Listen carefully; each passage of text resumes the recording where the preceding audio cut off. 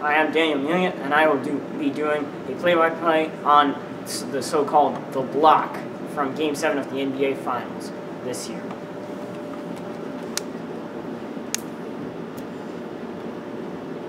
Irving with it now, outside, guarded by Thompson. Irving goes around Smith's screen, goes up for the layup. Oh, it's no good. Iguodala taking it the other way.